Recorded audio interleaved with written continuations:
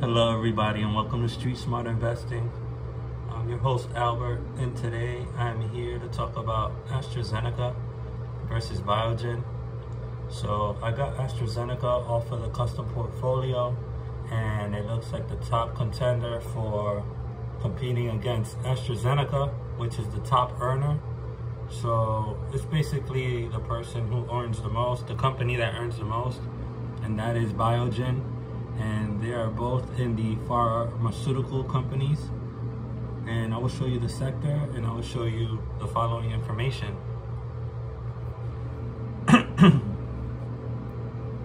So, first and foremost, today is Saturday, November 28th,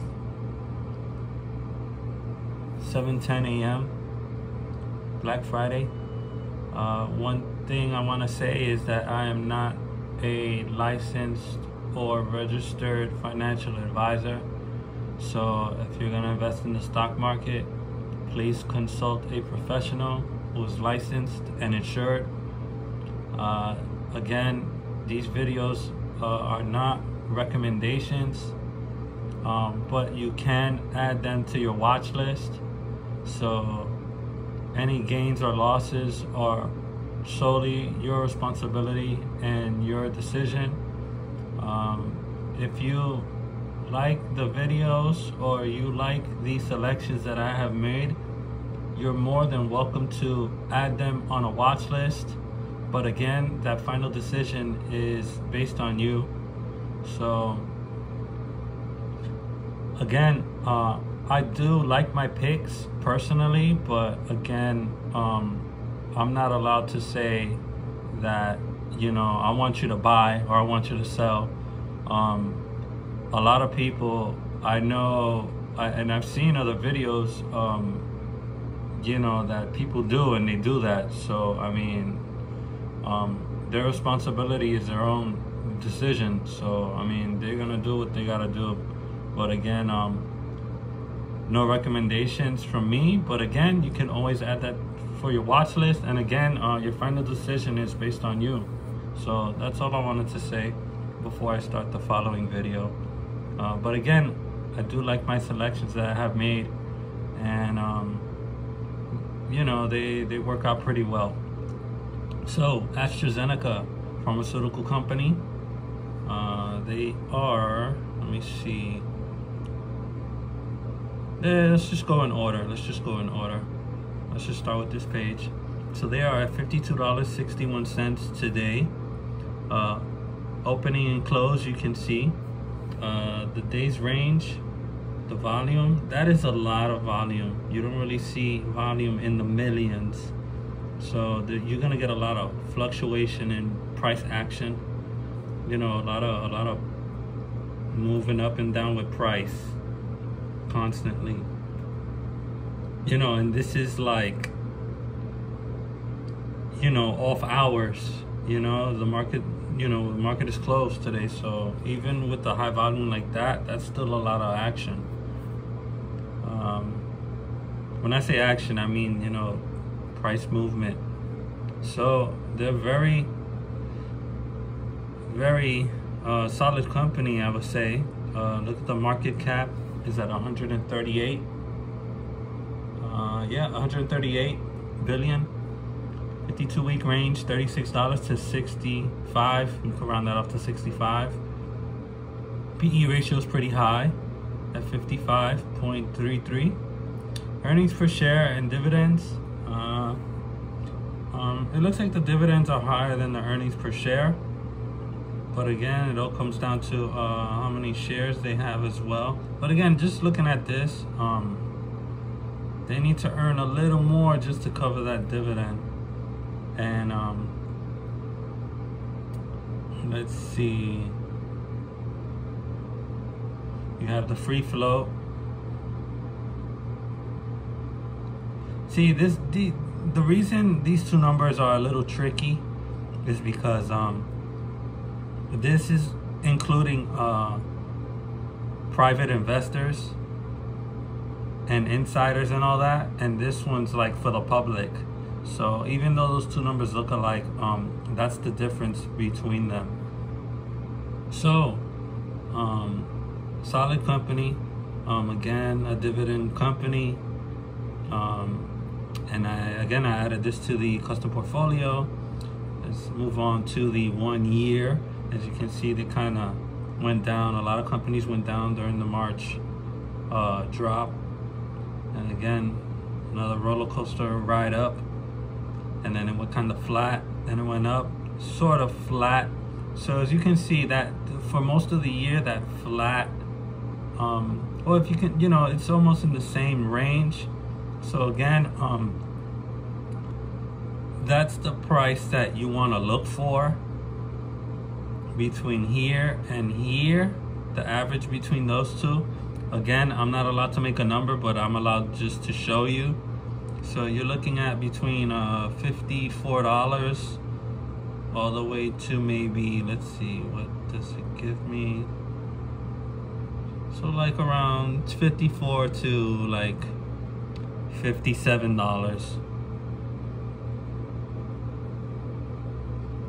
But again, it's at 52 now. So let me see something.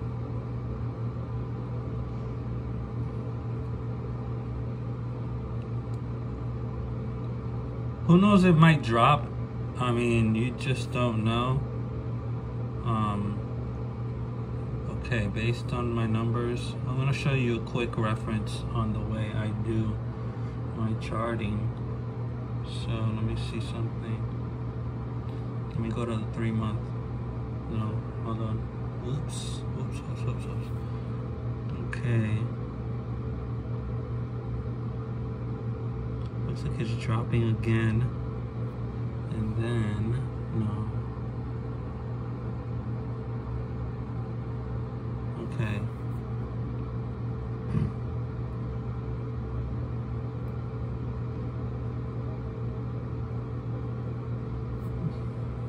So basically the light blue, marine blue, and dark blue, those are like my long-term averages. And then exponential moving average, these are my short-term moving averages. I look at the EMA first, then the MA for accuracy. So let me see. It could go lower. So I mean, already on November 2nd, it already went to 51.63. So that point there is about $50. So $50 wouldn't seem like a bad idea. So let me show you this. I use a relative strength index. This shows the overall buying and selling for this stock. You have a low of 30 and a high of 70. So obviously that's buying and this is selling. And when it's at 50, it's in the middle. So there's like a break even. There's like half and half. There's half buying and half selling. So it looks like there's a right here at this point. Let me go to the see, and this is a funny thing. I've watched a lot of videos, and then some people actually, oh yeah, buy this stock, buy this, and then they might give a price point. But the funny thing is, they never show you how they got their answer. That's like I mean, I'm not hating. I'm just saying, like, if you're gonna provide information, at least provide more accurate information and more understandable information, and provide feedback to your audience, because I know people have questions. But again, the more info that you provide on a video, the better, because you don't have to answer all the questions. You're already answering them in your videos. So basically, when I use the RSI, relative strength index, let me see. So that is on the 50. See how that's sloping down since okay, let's start with November 2nd real quick. So it went up, obviously, so I don't like that. I'll just explain these two. This might be too confusing, so I'll leave that out. But again, so there was buying above the 50 line. It's buying. So around here there was selling. It almost hit the 50, then it went above the 50. Now it's going right below the 50. So it looks like there's some selling. I will wait a little bit longer till it goes to $50. It looks like there's a little bit of selling in the upcoming week. So I'm gonna go week by week. I don't really go day by day, because day by day it's kind of hard. And as you can see, let me just do a 5-day real quick. As you can see, look at that drop when you keep narrowing down the days. And yeah, it's hard like that. So I like to do the 1 month. I don't like looking at all. It's too many. So yeah, let me look at the 3 month again.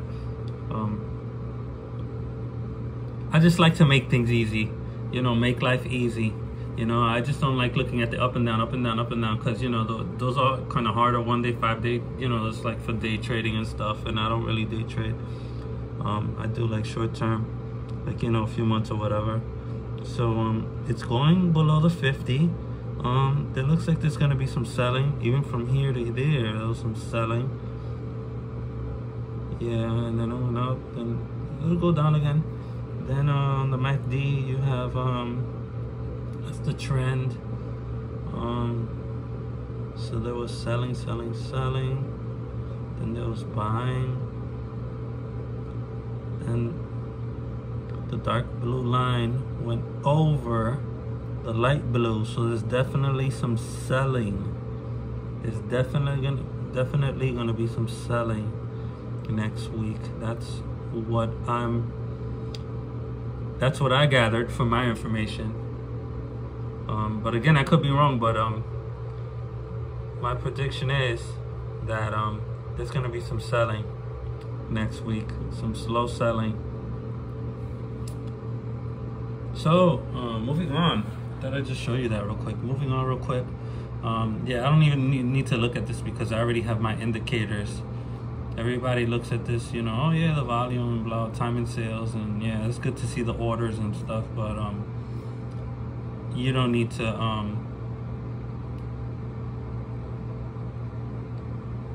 go insane and be a mad scientist and break your brain cells and chart everything down when you can just gather everything overall, which is that, and you can just decide this is just way too much nonsense. I used to look at it, but every once in a while it's good to check, maybe every hour or so, day trading, but like every minute it's insane. As you can see, another overall result of the order flow. So you have an inflow. See, and that's the thing. I don't know if this is for the day or for the week or for the month. So I'm just gonna take it as is, and I'm not even sure. A lot of people just take pictures and post it, but they don't even know what they're talking about sometimes. Some people, not all. Just saying, even when I click on the info button, yeah, that's for, yeah, small, big, I got that, small. See, it doesn't constitute any investment advice. Yeah, but how long is this good for? That's my question. So anyways, order scale for the last 5 days. This is a little more accurate. So this is large orders in the last 5 days. So it looks like it's been going down.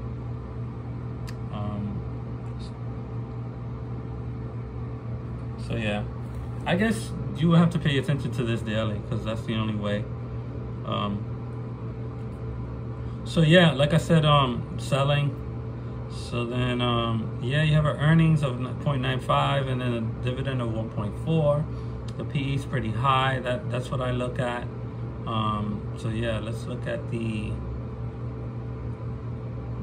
Let me look at the news because I know some people like news. More data needed on Astrazeneca's COVID And this is the interesting part. Again, my custom portfolio was made a few weeks ago, and then all of a sudden Astrazeneca says that they have an effective vaccine or something like that, but it failed. It failed to meet guidelines or something like that.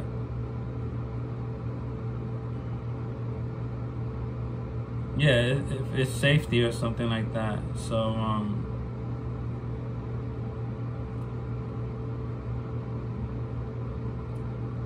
yeah, the vaccine, they're working on a vaccine. It wasn't 100% effective. I think it was 90% or something like that, and there was just some commotion about that. And yeah, the FDA or some kind of organization that inspects that wasn't too happy about it. So yeah, they just see, there's always a problem in announcing scientific results by press release. That's why you don't have all the data. People are able to look and really think about data properly. So I was wrong, actually. I said 90, so it was actually 70% effective after it combined results from 2 different dosing regimes. So yeah, it's not fully effective, and it just needs higher accuracy. So I'm above my 15-minute mark. This I do not use because sometimes that can be trusted, sometimes that cannot. And again, it's based on the overall market. Again, starting in March, everything's been going up. And I would say in the last 3 months, everything's been flat. Not all stocks have been flat. Everything's just kind of random right now. This year has been kind of crazy for stocks, and next year I'm expecting that as well. Again, position cost distribution, you can see from the last time the market was open, these are the ranges. So basically from high of 57, low of like 52.60 cents. So there was a lot of selling there. That tells me that there might be continued selling. So for the most part, that was some selling between that day. So yeah, average cost was 56 plus the $57.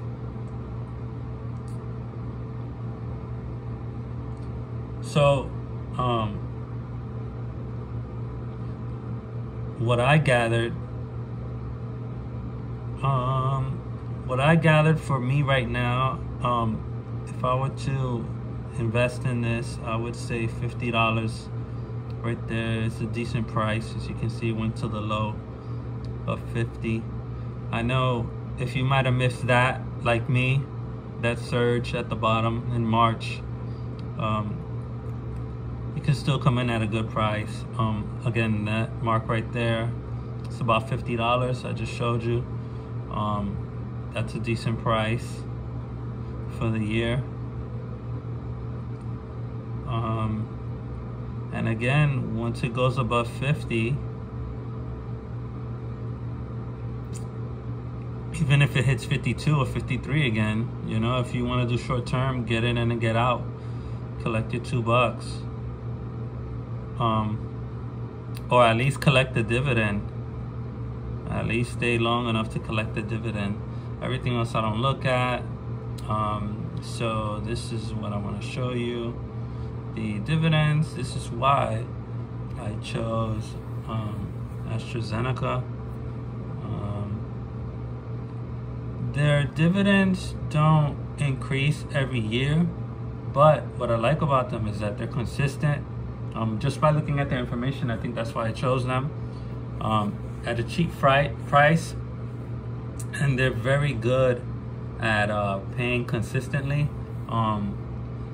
I apologize that the company is only paying twice a year, but again, for the price, it's not too bad.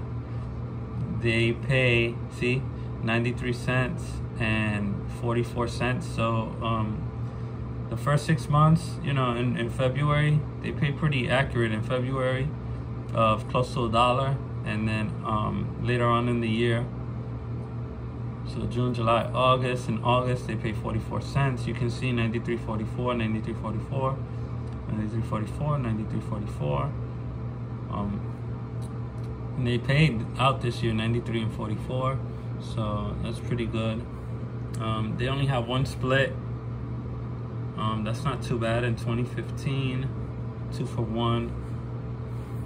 One split I can handle, but if it's more than one, you're just kind of pushing it. Insiders. So this is what I'm showing you guys. This is how I analyze and look at everything.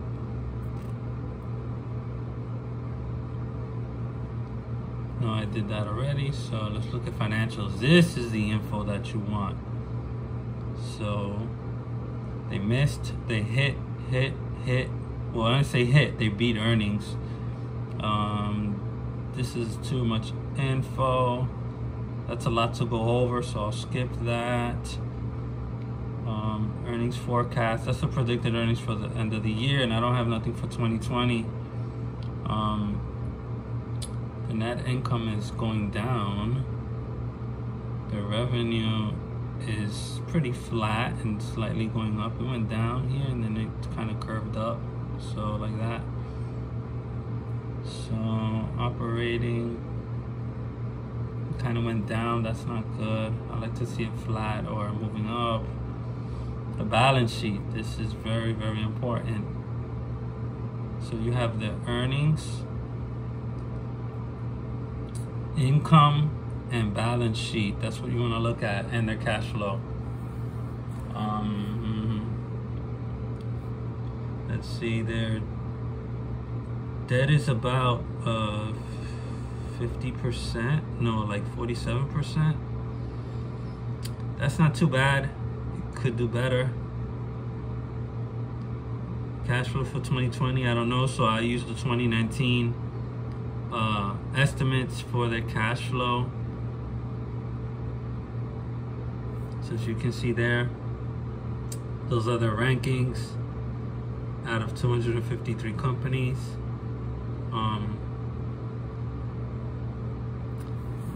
See, the point of this company too, aside from them being cheap, is their dividend. The debt is pretty high, but you still get a good return, 20%.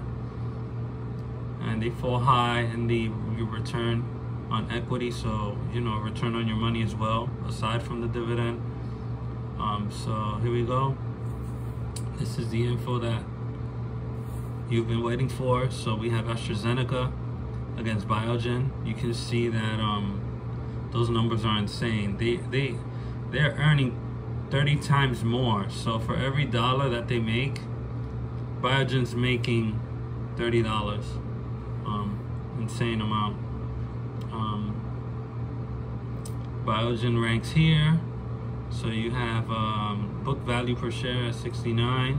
AstraZeneca is only 4. That's not too important.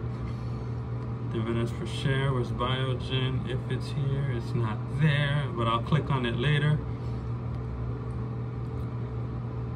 Biogen is actually undervalued at 8. So AstraZeneca is at 56.82, so maybe 57, go round that off.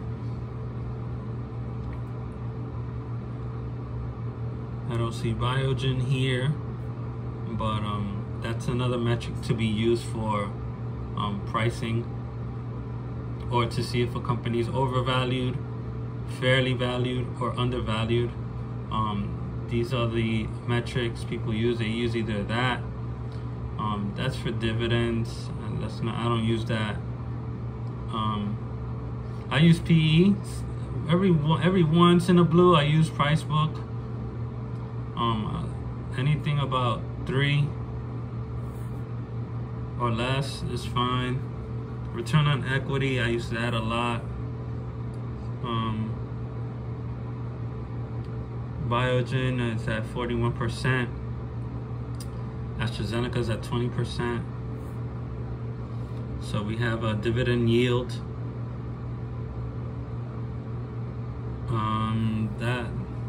That's got to be wrong. 276% dividend. Whatever. So anyways, AstraZeneca is at 2.59%.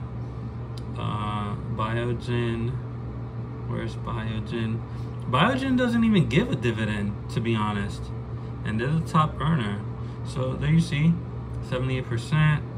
And I will click on Biiogen, and that's it for AstraZeneca.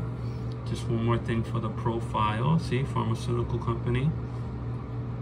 So they are an ADR, American Deposit something, I forgot. So this is not an American company.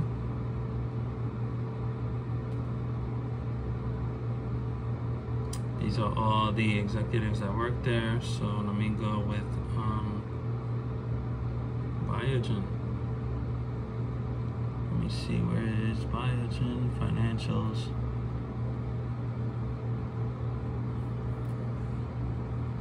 So real quick, Biiogen is at 243. See, they don't even pay a dividend. They earn 30. A lot of volume. 1 year. That's choppy. I mean, look at those chops, especially that one. Wow. So yeah. Let's go to the analysis. Just gonna skip because I wasted too much time. So yeah, they have that as a support and resistance. They don't offer any dividends, and that's about it. So they beat earnings, and these are their numbers. Balance sheet.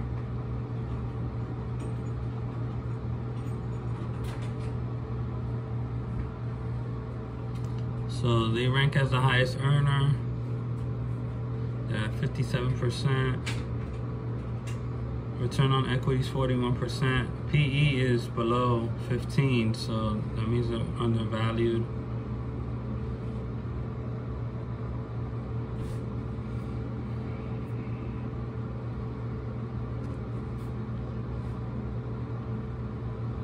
And as you can see, they keep going down ever since July. They were flat, then they went down.